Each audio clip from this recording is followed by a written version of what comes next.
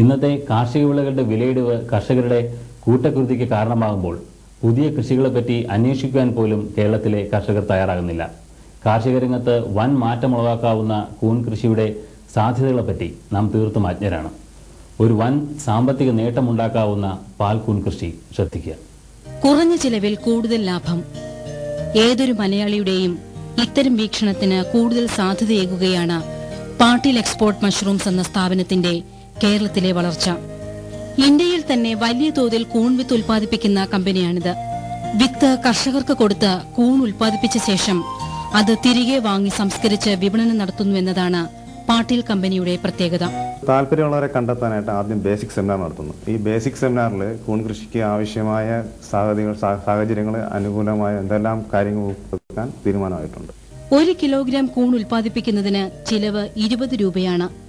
വിപണിയിൽ പാൽക്കൂണുകളുടെ ലഭ്യത കുറവായതിനാൽ കർഷകർക്ക് 100 മുതൽ 150 രൂപ വരെ വില കിട്ടുന്നുണ്ട്. കൃഷി കൊണ്ട് വലിയ പ്രയോജനം ഇപ്പോഴും കിട്ടുന്നില്ല. വേറെ ഏതെങ്കിലും കൃഷി സംബന്ധമായ പരിപാടി ഉണ്ടെങ്കിൽ അതിൽ നിന്ന് പ്രയോജനം കിട്ടുമെങ്കിൽ അതിലേക്ക് മാറിപ്പോകാമെന്നുള്ള പ്രതീക്ഷയിലാണ് ഇതിലേക്ക് വരാൻ താല്പര്യം കാണിക്കുന്നത്. എത്രത്തോളം വിപുലീകരിക്കാനുള്ള സംവിധാനം ഉണ്ടാകും അത്രത്തോളം ചെയ്തെടുക്കാനുള്ള കഴിവും തൻ്റെ ഇടവും ഉണ്ട്. ഇതിനെക്കുറിച്ച് കേട്ടപ്പോൾ ചെയ്താൽ കൊള്ളാൻ തോന്നി. അവരുടെ ആദ്യത്തെ ക്ലാസ്സിന് അറ്റൻഡ് ചെയ്തപ്പോൾ എനിക്ക് ചെയ്യാൻ പറ്റുമെന്ന് തോന്നി.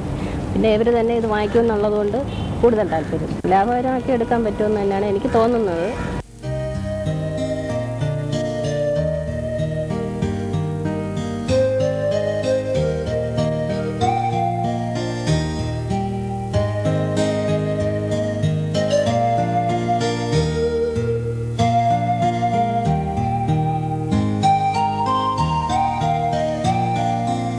മഷ്റൂമിനെ കുറിച്ച് മുമ്പ് കേട്ടിട്ടുണ്ട്. അപ്പോൾ അതനുസരിച്ച് ചെറിയൊരു ഏണിംഗ് മാർഗമായിട്ടാണ് ഇതിന് വേണ്ടിയിട്ട് ഇറങ്ങി തിരിച്ചത്. ഇത് എളുപ്പം ചെയ്യാൻ പറ്റുന്നതാണ്. അധികം സമയം ആവശ്യമില്ല. നമുക്ക് മറ്റു ജോലിയുടെ കൂടെ തന്നെ ഇത് കണ്ടിന്യൂ ചെയ്യാൻ പറ്റും എന്നുള്ള വിശ്വാസത്തിന് പുറത്താണ് ഞാൻ ഇതിനു വേണ്ടി തീരുമാനിച്ചത്. സ്ത്രീകൾക്ക് കൂടുതൽ അധികം ബുദ്ധിമുട്ടില്ലാതെ ചെയ്യാവുന്ന പണിയാണ്. അതുകൊണ്ട് നമുക്ക് എല്ലാ വീട്ടമ്മമാർക്കും ചെയ്യാം എന്നുള്ളതാണ് എൻ്റെ അഭിപ്രായം. നമുക്ക് അധികം സ്പേസും വേണ്ട. പിന്നെ മറ്റുള്ള കർഷകർക്ക് സ്ഥലം വേണം. ഇത് നമുക്കിപ്പോൾ ടെറസായാലും അതിൽ തന്നെ നമുക്ക് ചെയ്യാവുന്നതേ ഉള്ളൂ. അത് നല്ല ഹെൽത്തി പ്രോഡക്റ്റാണ്. വീട്ടിനകത്തായതുകൊണ്ട് കുഴപ്പമൊന്നുമില്ല. പുറത്ത് പോയി ചെയ്യേണ്ട അങ്ങനത്തുള്ള എളുപ്പത്തിൽ കൊണ്ടാണ്. പാൽക്കൂൺ കൃഷിയുടെ സാങ്കേതിക വശങ്ങൾ മനസ്സിലാക്കുവാൻ പാട്ടീൽ എക്സ്പോർട്ട് മഷ്റൂംസ് ಫ್ರಾಂಚೈಸಿ ತಲത്തിൽ ವಿದಗ್ಧരെ ನೇಮಿಸಿട്ടുണ്ട്.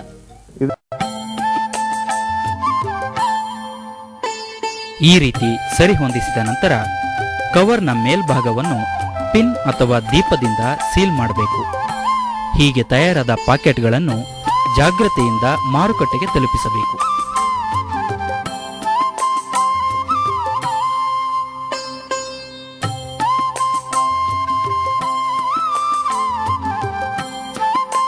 ಅಣಬೆಯಲ್ಲಿ ಸಾಕಷ್ಟು ಪೌಷ್ಟಿಕಾಂಶಗಳಿರುವುದರಿಂದ ಅಗತ್ಯವಿದ್ದಷ್ಟು ಸ್ವತಃ ಬಳಸಿ ಉಳಿದ ಅಣಬೆಯನ್ನು ಮಾರಾಟ ಮಾಡುವುದರಿಂದ ಆರೋಗ್ಯವನ್ನು ಕಾಪಾಡಿಕೊಳ್ಳುವುದರ ಜೊತೆಗೆ ಆರ್ಥಿಕತೆಯನ್ನು ಹೆಚ್ಚಿಸಿಕೊಳ್ಳಬಹುದು. ಇತ್ತೀಚೆಗೆ ನಗರಗಳಲ್ಲಿ ಹಾಗೂ ಹೋಟೆಲ್ ಉದ್ಯಮಗಳಲ್ಲಿ ಅತಿ ಬೇಡಿಕೆಯಿರುವ ಅಣಬೆಯನ್ನು ಸೂಕ್ತ ಮಾರಾಟ ಒಪ್ಪಂದವನ್ನು ಮಾಡಿಕೊಂಡು ಬೆಳೆದಲ್ಲಿ ಹೆಚ್ಚಿನ ಲಾಭ ಪಡೆಯಬಹುದು. ಹೀಗೆ ಪ್ರತಿದಿನ 10 ಬ್ಯಾಗುಗಳನ್ನು ಉತ್ಪಾದಿಸುವ ಕ್ರಮವನ್ನು ತೊಡಗಿಸಿದಲ್ಲಿ ನಿರಂತರವಾಗಿ ಪ್ರತಿದಿನವೂ ಆದಾಯವನ್ನು ಪಡೆಯಬಹುದಾಗಿದೆ.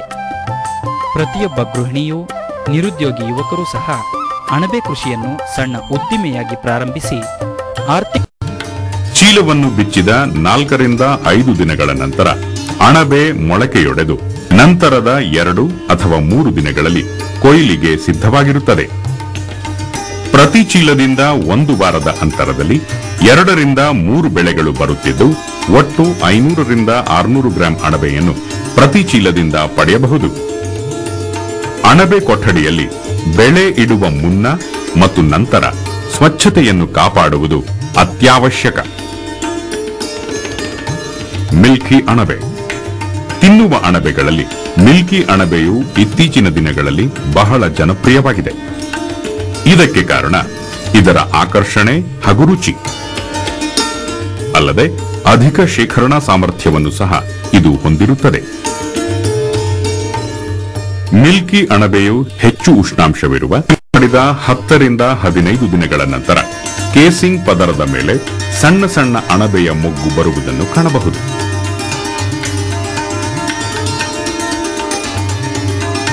ನಂತರದ 5-6 ದಿನಗಳಲ್ಲಿ ಅಣಬೆಯು 2.5 ರಿಂದ 4 ಸೆಂಟಿಮೀಟರ್ ಗಾತ್ರಕ್ಕೆ ಬೆಳೆದು ಕೊಯ್ಲಿಗೆ ಸಿದ್ಧವಾಗುತ್ತದೆ. ಬೆಳವಣಿಗೆಯ ಸಮಯದಲ್ಲಿ ನೀರನ್ನು ಸಿಂಪಡಿಸುತ್ತಿರಬೇಕು ಹಾಗೂ ತೇವಾಂಶ ಮತ್ತು ಉಷ್ಣಾಂಶವನ್ನು ನಿಯಂತ್ರಿಸುತ್ತಿರಬೇಕು. ಕೊಯ್ಲಿನ ಕಾಲಾವಧಿಯು 4 ರಿಂದ 8 ವಾರದವರೆಗೂ ಮುಂದುವರಿಯುತ್ತದೆ. ಕೊಯ್ಲು ಮಾಡಿದ ಅಣಬೆಯ ಕೆಳಭಾಗದಲ್ಲಿರುವ ಕೇಸಿಂಗ್ ವಸ್ತುಗಳನ್ನು ತೆಗೆದು ಬೇರುಗಳನ್ನು ಕತ್ತರಿಸಿ ಸ್ವಚ್ಛಗೊಳಿಸಿ ರಂಧ್ರಗಳಿರುವ ಪಾಲಿಥೀನ್ ಚೀಲಗಳಲ್ಲಿ ಶೇಖರಿಸಿ ಮಾರಾಟ ಮಾಡಲು ಕಳುಹಿಸಬೇಕು.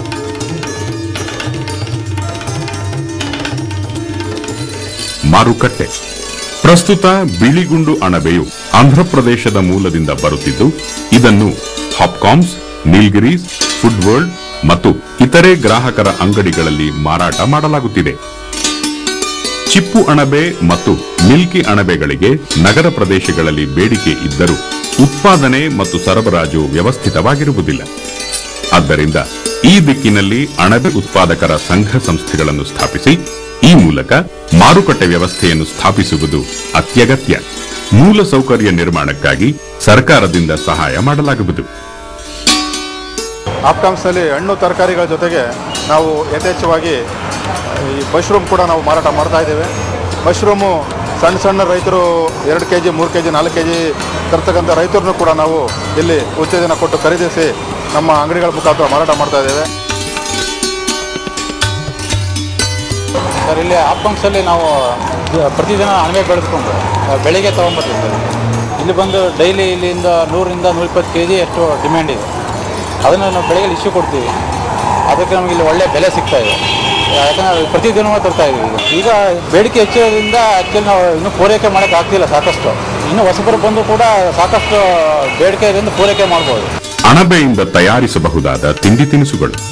ಅಣಬೆಯಲ್ಲಿ ಶರೀರಕ್ಕೆ ಅನುಕೂಲಕರವಾದ ವಿವಿಧ ಪೋಷಕಾಂಶಗಳು ಇದ್ದು ರುಚಿಕರವೂ ಆಗಿರುವುದರಿಂದ ಅಣಬೆಯಿಂದ ತಯಾರಿಸಿದ ಅನೇಕ ತಿಂಡಿ ತಿನಿಸುಗಳಿಗೆ ಅಪಾರ ಬೇಡಿಕೆ ಇದೆ. ಸ್ಥಳೀಯ ಜನತೆಯ ಆಹಾರ ಪದ್ಧತಿಗನುಗುಣವಾಗಿ ಅಣಬೆಯಿಂದ ಸೂಪ್, ಮಂಚೂರಿ, ಕರಿ, ನೂಡಲ್ಸ್, ಪಕೋಡಾ, ಕಟ್ಲೆಟ್, ಉಪ್ಪಿನಕಾಯಿ ಹಾಗೂ ಇತರ ತಿನಿಸುಗಳನ್ನು ತಯಾರಿಸಬಹುದು. ನಮ್ಮಲ್ಲಿ ಬರೋರೆಲ್ಲ ತುಂಬ ಲೈಕ್ ಮಾಡ್ತಾರೆ ಮಶ್ರೂಮ್. ನಮ್ಮಲ್ಲಿ ಮಶ್ರೂಮ್ ಫ್ರೈಡ್ ರೈಸ್ ಮಾಡ್ತೀವಿ, ಮಶ್ರೂಮ್ ಮಂಚೂರಿ ಮಾಡ್ತೀವಿ, ಮತ್ತು ವೆಜ್ ರಂಗೀಲ ಅಂತ ಇರುತ್ತೆ. ಅದರಲ್ಲಿ ತುಂಬ ಅಟ್ರಾಕ್ಟಿವ್ ಆಗಿ ನಾವು ರಂಗೀಲ ರೆಡಿ ಮಾಡ್ತೀವಿ. ಅದರಲ್ಲಿ ಮಶ್ರೂಮ್ ಹಾಕ್ತೀವಿ. ಮತ್ತು ಮಶ್ರೂಮ್ ಕಡಾಯಿ ಅಂತ ಮಾಡ್ತೀವಿ, ಮಶ್ರೂಮ್ ಮಂಚೂರಿ, ಇಷ್ಟು ಐಟಮ್ ಮಾಡ್ತೀವಿ. ಬೇಡ, ಅದನ್ನು ಬೆಳೆಸೋದ್ರಲ್ಲ ಒಂದು ಇದಿರುತ್ತೆ, ಖುಷಿ ಇರುತ್ತೆ. ತರಬೇತಿಯಲ್ಲಿ ಪಡೆದ ಜ್ಞಾನವನ್ನು ತಮ್ಮ ಅನುಭವದಿಂದ ಮತ್ತಷ್ಟು ಪರಿಪೂರ್ಣಗೊಳಿಸಿಕೊಂಡು ಅಣಬೆ ಕೃಷಿಯಲ್ಲಿ ಉತ್ತಮ ಬದಲಾವಣೆಗಳನ್ನು ಸಹ ಮಾಡಿರುತ್ತಾರೆ. ಇದು ಆಕ್ಚುಲಿ ನಾವು 1 ವರ್ಷದಿಂದ ಸ್ಟಾರ್ಟ್ ಮಾಡಿದ್ದೀವಿ. ಇದನ್ನ ಮುಂಚೆ ನಾವು ಚಿಕ್ಕದಾಗಿ ಸ್ಟಾರ್ಟ್ ಮಾಡಿದ್ವಿ. ಅದಾದ್ಮೇಲೆ ಅದು ಬರೋ ಲಾಭ ಇಂದ ನೋಡಿಕೊಂಡು ದೊಡ್ಡದಾಗಿ ಮಾಡೋಣ ಅಂತ ಇದಾಯಿತು. ಹಾಗಾಗಿ ಇಲ್ಲಿ ಬಂದು ದೊಡ್ಡದಾಗಿ ಡೆವಲಪ್ ಮಾಡೋಕ್ಕೆ ಸ್ಟಾರ್ಟ್ ಮಾಡಿದ್ವಿ. ಇವಾಗ ಮುಂಚೆ ಅಂತಂದ್ರೆ ನಾವು ಬರೀ 1 kg 2 kg ಅಷ್ಟಿದೆಲ್ಲ ಇದು ಮಾಡ್ಕೊಂಡಿರ್ತಾ ಇದ್ವಿ. ಬಟ್ ಇವಾಗ ಲಂಸಮ್ ಆಗಿ ಮಾಡ್ತೇವೆ. ಅಂದರೆ 10 kg ಅಷ್ಟು ನಾವು ಮಾರ್ಕೆಟಿಗೆ ಕೊಡ್ತಾ ಇದ್ವಿ ದಿನಾಗಲೂ. ಮಿನಿಮಮ್ ಇನ್ವೆಸ್ಟ್ಮೆಂಟ್ ಅಂತಂದರೆ ಏನಿಲ್ಲ ಅಂದರೆ ಒಂದು 5000 ಅಷ್ಟಿಂದನೂ ಶುರು ಮಾಡ್ಬೋದು. ಇದರಲ್ಲಿ ನಮಗೆ ಇನ್ನೊಂದು ರುಚಿಯಾದ ಹಾಗೂ ಪೌಷ್ಟಿಕಾಂಶವುಳ್ಳ ಆಹಾರವನ್ನು ಉತ್ಪಾದಿಸಬಹುದಾಗಿದೆ. ಅದ್ರ ಟೇಸ್ಟ್ ನಂಗೆ ತುಂಬ ಇಷ್ಟ. ಸೊ ನಮ್ಮ ಮಕ್ಕಳಿಗೆ, ಮನೆಯವ್ರಿಗೆಲ್ರಿಗೂ ಇಷ್ಟ. ನನಗೆ ಮಶ್ರೂಮ್ ಮಂಚೂರಿ ಅಂದರೆ ತುಂಬ ಇಷ್ಟ. ಟೇಸ್ಟಿಗೆ ಪೌಷ್ಟಿಕಾಂಶ ಇರೋದ್ರಿಂದ ತುಂಬ ಆರೋಗ್ಯಕ್ಕೆ ಒಳ್ಳೆಯದು ಅಂತ ನನ್ನ ಅನಿಸಿಕೆ. Well, mushrooms are very tasty, and more than that, it has got a very high nutritive value. It's got a very high protein content. So in that way, mushrooms must definitely be taken by everybody. ನನಗೆ mushroom ಅಂದರೆ ತುಂಬ ಇಷ್ಟ. ನಮ್ಮ ಮನೇಲಿ ಯಾವಾಗಲೂ mushroom ಮಾಡ್ತಿರ್ತಾರೆ, ಬೆಳೀತಾರೆ ನಮ್ಮ ಮನೇಲಿ. ನನಗೆ ಮಶ್ರೂಮ್ ಕರಿ ಅಂದರೆ ತುಂಬ ಇಷ್ಟ ಆಗುತ್ತೆ.